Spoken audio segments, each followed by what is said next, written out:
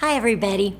Today we're going to do lesson 4, and it's on one of my least favorite subjects. In fact, the next 2 lessons are actually a little complicated, but lesson 4 I titled A Life Submitted to God.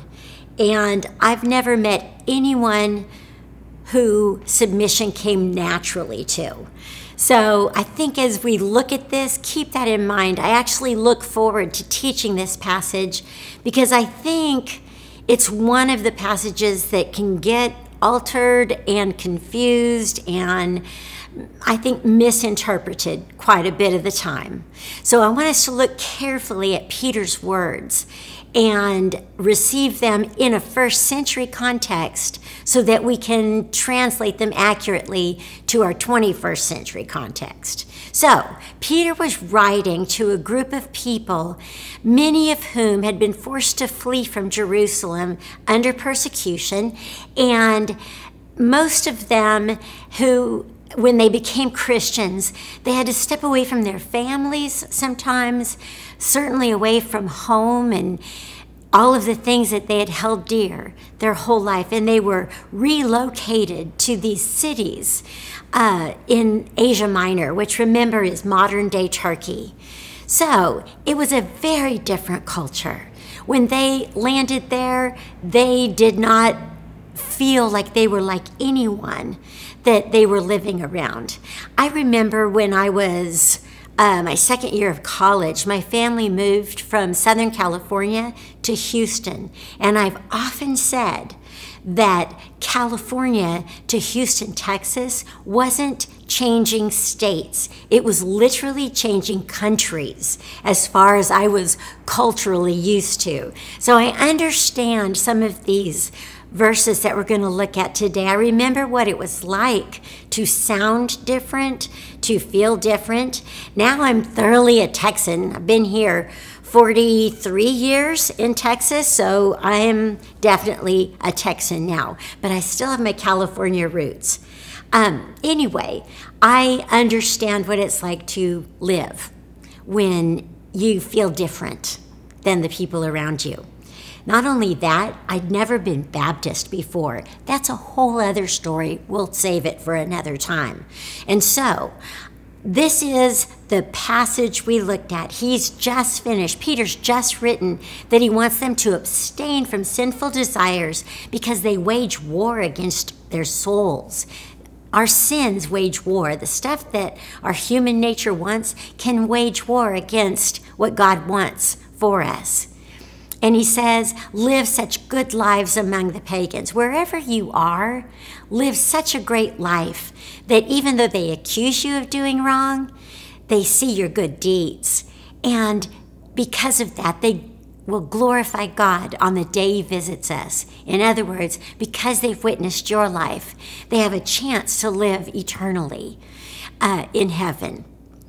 So the word submit in Scripture is almost always used as a voluntary choice.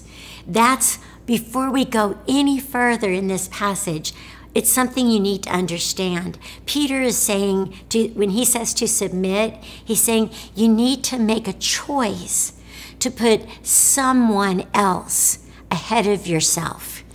It's a choice to respect or allow another person a position of authority in your life that you will honor. Submission is almost always about the choice to go against what feels natural.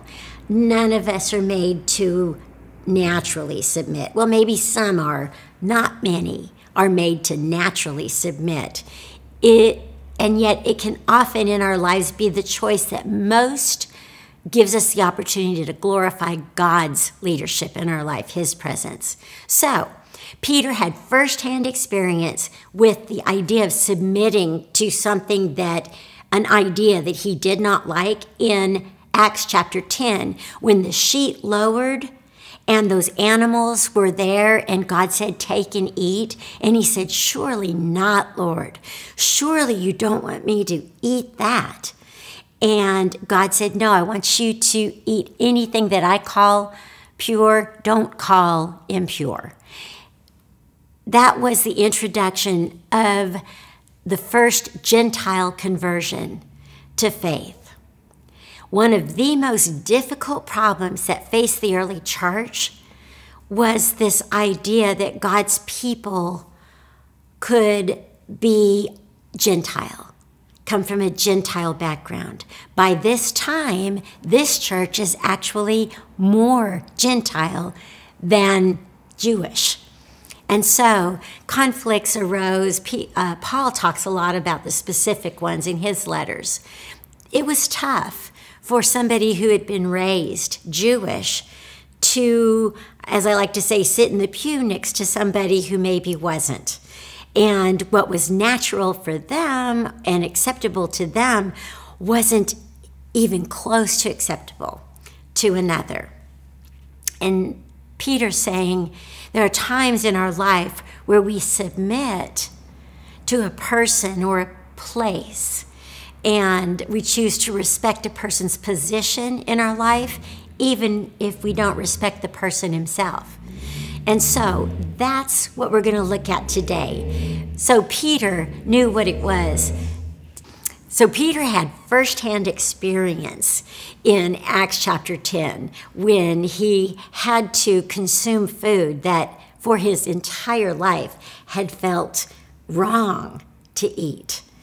That is what we look at today. It sometimes feels wrong to do some of the things that God's going to ask us to do or to submit to some people in our lives. It will sometimes feel like that's a wrong choice. But let's look at Peter's principles for that. He was teaching this early church how to live as missionaries in a land that was pagan, that knew nothing but pagan ideas and practices. So for these exiles in the land, people who were Christian and were viewed as being very different, that's how we need to read Peter's words today. The longer we stay in the American culture on its current trends, we as Christians, especially Christians who adhere closely to what the Word of God teaches, we will likely begin to feel more and more like foreigners in our own country, exiles in our own land. Well, Peter wanted them to understand that it's not our job to belong in the world, be popular with the world, or even feel comfortable in the world. What's important is that we adhere to the higher standards that he's given us. In other words, be a missionary, even if you're home. So he begins, today's passage, it's chapter 2 of 1 Peter, beginning with verse 13. He uses that word. He says, submit yourselves for the Lord's sake. We have to stop there and own that. The first thing, submit yourself. This is a voluntary choice. This is the choice to put someone else ahead. Submit yourselves. Why? For the Lord's sake. For the sake of your witness with this person. For the sake of God's word. Submit yourself to somebody because the greater good is their eternal life and yours. Submit yourself for the Lord's sake so that you can accomplish what the Lord wants you to do in their life. To who? To every human authority. That's what Peter writes. We submit to human authorities for the Lord's sake because our witness is more important than our earthly life. He says, whether it's to the emperor, as to the supreme authority, or to governors who are sent by him to punish those who do wrong and commend those who do right. These early Christians were told by Peter to submit themselves to some really ungodly leaders. And that was hard for them to hear. It would be hard for us to hear now. every once in a while I would send my kids off to school, and one of them would have a teacher that I might kind of cringe at. And I taught my boys that even if you can't always respect the person, you do need to respect their position as teacher. And that gave them permission to believe what they believed and still respect that person as their teacher. That's what Peter was saying to these early Christians. You know what you believe, you know what matters eternally. Submit yourselves in your lives to these authorities and honor the position that they've been given in the culture. That is an especially important message because I'm talking to people right now whose candidate may win or have won or may not. Either way, we owe our president our respect. We owe our president honor for the position that he's assumed. That's the point of what Peter's making. We don't slander someone in office. We've been told not to do that. We should try not to do that. And it is hard. Why? Because for the Lord's sake, we shouldn't ever say anything that might limit or keep us from being able to share the gospel with anybody. So, why should submission to ungodly leaders be part of God's higher plan or purpose? 1 Peter 2:15, for it is God's will that by doing good, you should silence the ignorant talk of foolish people. In this verse, ignorant, foolish people is another word. Actually, in the original language, it would be better translated obstinate sinner. In other words, Peter's saying, by honoring them even when they are dishonorable, you can silence the talk of foolish people who might come behind an obstinate sinner. My mom would have put it to me this way. She would have said, you don't need to climb down in the gutter if that's where the fight's going on. That's what she used to tell us. That's what Peter is in essence saying here. Keep your high place. Walk the high road, but don't dishonor the people who choose to take another one.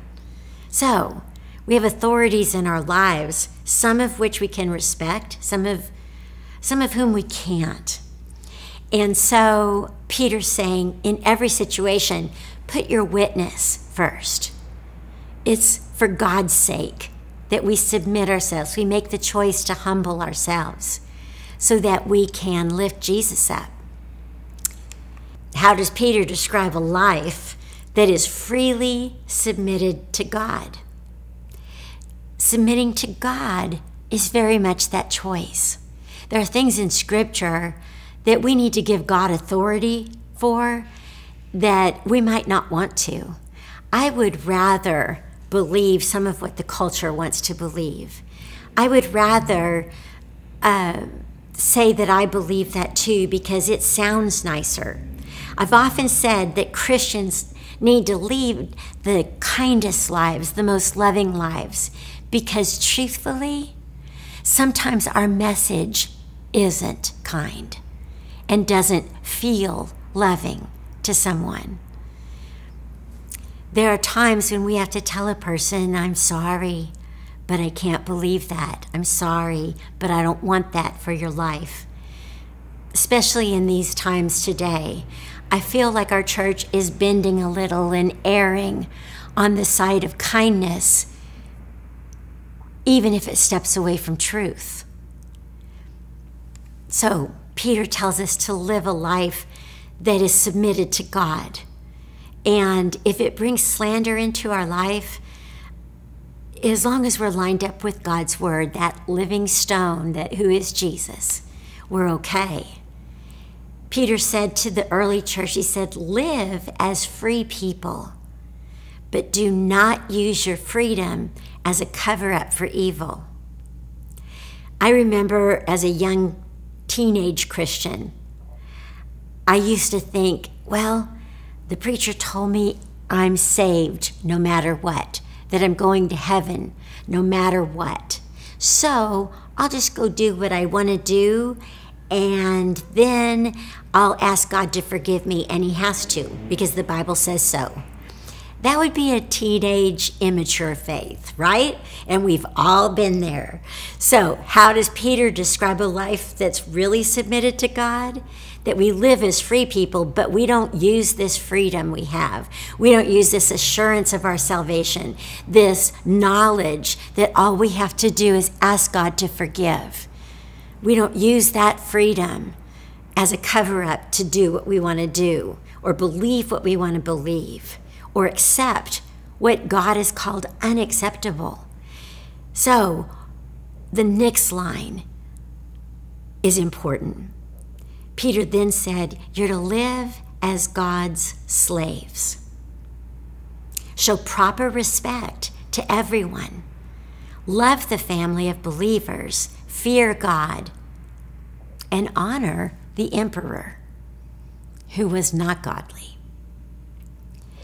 He says to them, you need to show proper respect to everyone. Why? Because God has told you to. And it isn't your choice. We don't get an option. We are to treat people with respect and honor, even when they're unrespectable. One of the hardest things God has asked us to do. We don't like the term slaves, and especially for those of us in the American culture, there's a certain connotation to that word. We have a definition of that word. I need to define that word like it meant in the first century. A slave in the first century was almost always what we would call an indentured servant, or somebody who'd signed a contract to fulfill a certain job by a certain time. Contract labor. When we accepted Jesus as our Savior, we also gave him permission to be our Lord. Everybody wants a Savior. It's that whole Jesus as Lord that messes us up. This is what Peter's talking about. He said, in essence, when you made Jesus your Savior, when you made him your Lord, you gave him permission to rule your life.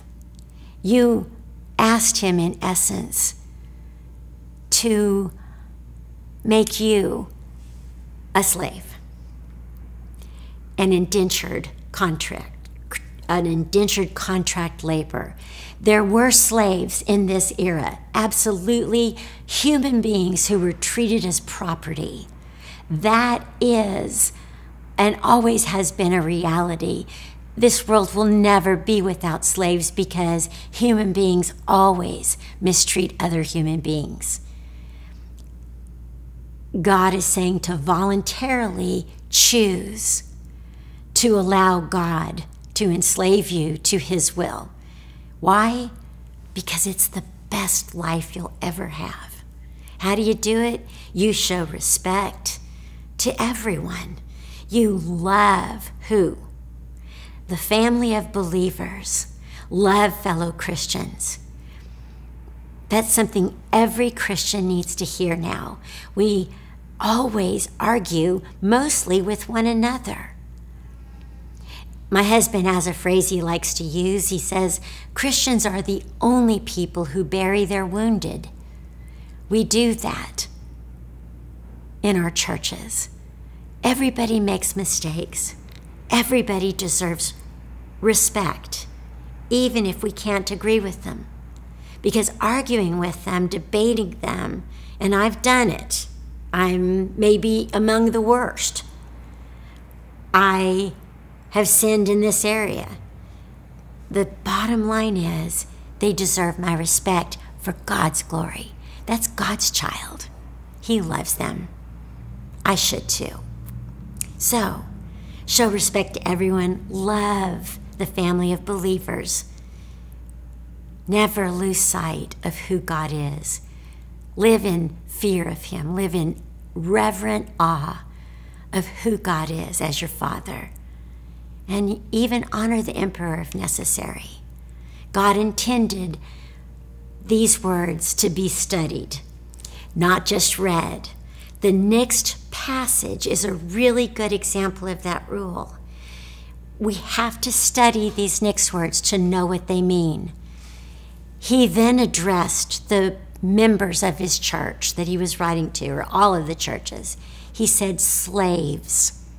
He addressed those early Christians as slaves, people who have given God the final authority in their life.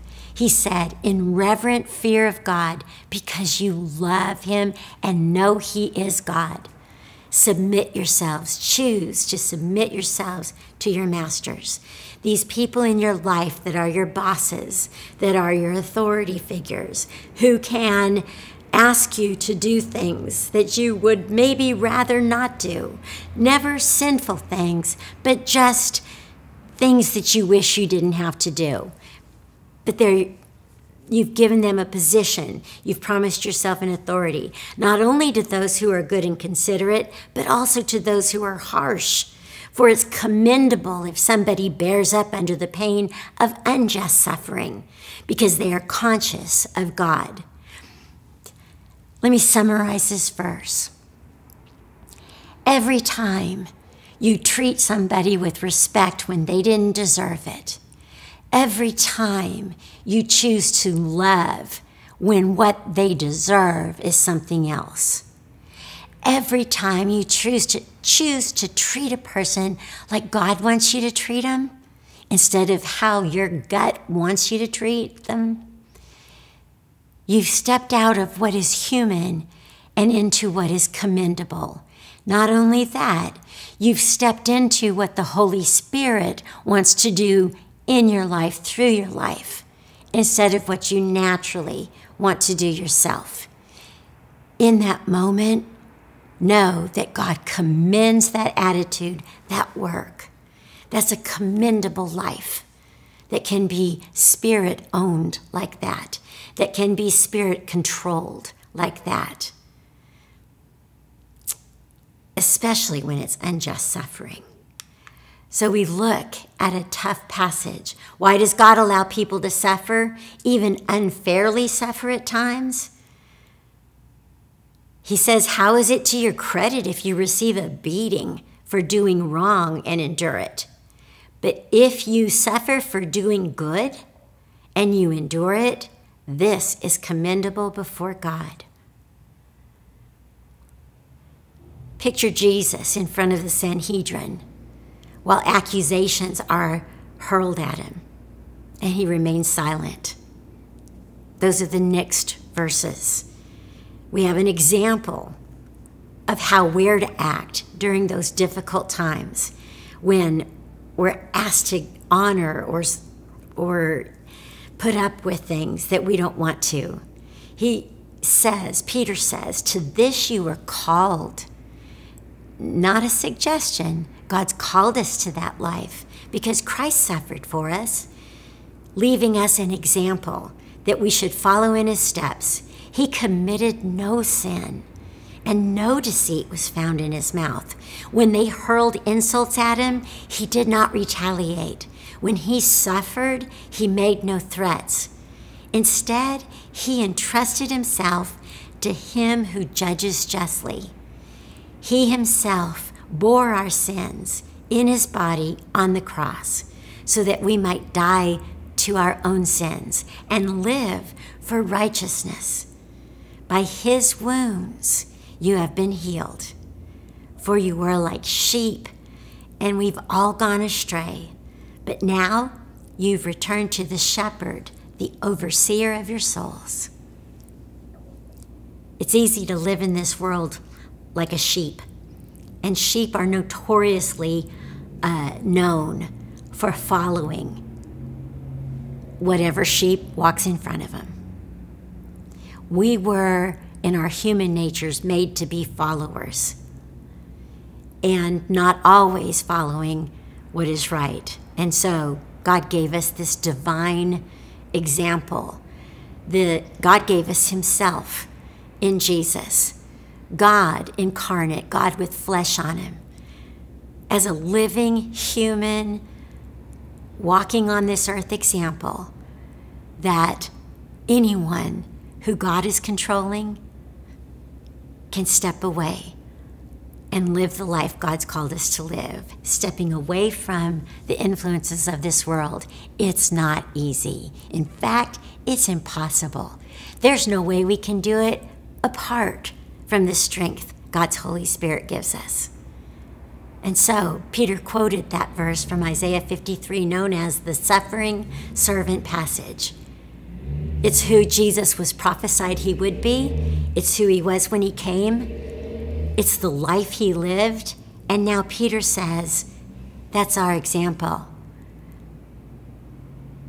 Jesus even said, they persecuted me, they will persecute you too. Don't be surprised when it happens. But in that moment, say, God, there's no way I know how to do this myself. There's no way I own this forgiveness. There's no way I can respect that person. There's no way I can honor him or her. There's no way. And you're in the right spot. Because he says, I know. That's why I gave you my spirit, so you'd have the strength to do it. That's what Peter's teaching the church. He knows he's asking the impossible. But it's like Mary said when she found out she was going to carry the Son of God. She said, I know nothing is impossible with God. We can be that person that God calls us to be, that Peter's asking us to be, urging us to be. So, chapter 3 begins with another really difficult passage. It says, wives, in the same way, submit yourself to your husbands, so that if any of them do not believe the word, they may be won over without words by the behavior of their wives. When they see purity and reverence, the purity and reverence of your lives. This is a first century verse. It's also a 21st century verse. What Peter's just said, in the same way, Jesus submitted his own abilities, his own self before the Sanhedrin and allowed them to have authority over his life. In the same way, wives, submit yourself to your husbands. Love God so much that whatever you do with your spouse is honoring of God. In this church, in this time, there were a lot of women that had come into the early church who had been married and they became Christians, and their husbands didn't appreciate that. Peter says their eternal life matters most. Submit yourselves to them. Women didn't have a place in this society. They didn't have the choice to divorce or get another job. It wasn't the choice God wanted for them. He said, honor your husband in this way. Put your husband's eternal life ahead of this one. Honor your husband because it might be your life that gives him eternal life. Live pure, live reverent. Live that as an example. I have for many, many, many years taught women, many of whom are married to men who are not Christians. And I always tell them that it's not their words, it's not the debate, it's not the argument that's going to lead your husband to faith. It's this joy in your life. It's who you are. It's that you love them even when they're unlovable. at times, and aren't we all? That's what Peter's saying. Even with a spouse, put his eternal life ahead of his earthly one. So, remember, our lives are our most important witness. He says your beauty should not come from outward adornment.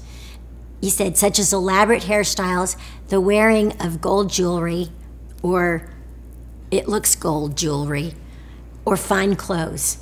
Rather, it should be that of your inner self, the unfading beauty of a gentle and quiet spirit, which is of great worth in God's sight. Blunt, this passage ought to put some plastic surgeons out of business. We're spending way too much money trying to look different than we really are. It's not necessary. Your beauty, according to Peter, is your soul. It's who you are. It's the genuineness of your faith. It's your inner self. And I will tell you, we know that as women, that too often we've used outward appearance as a power source over men. That's in essence what Peter's suggesting as well. Don't use outward appearance to try to be convincing or get your way. So instead, let your beauty be that of who you really are, this character that you are, this character that you own, that God has produced and made in you. It's your inner self. Why? Because the unfading beauty of a gentle and quiet spirit is of great worth in God's sight. If you're going to be attractive, and work at being attractive to God, and you'll be good. For this is the way the holy women of the past put their hope in God.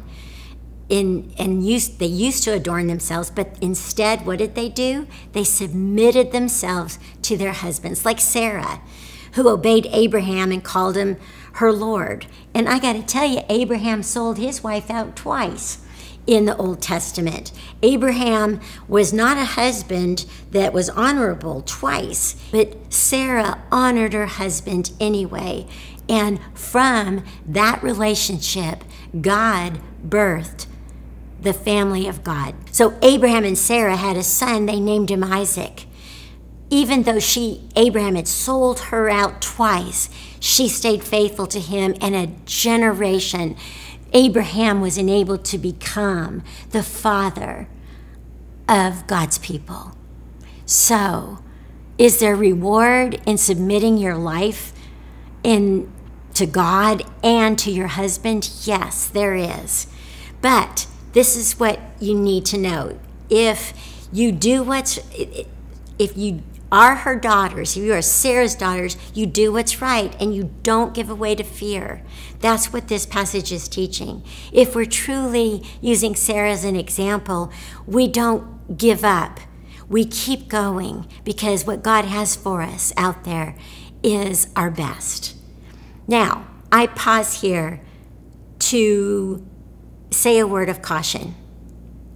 I do not believe you're supposed to stay in a house with a man that is physically or emotionally abusing you. I do think you can separate and respect what you can respect, but you are not supposed to be hurt. That is not submitting yourself. That is allowing yourself to be abused.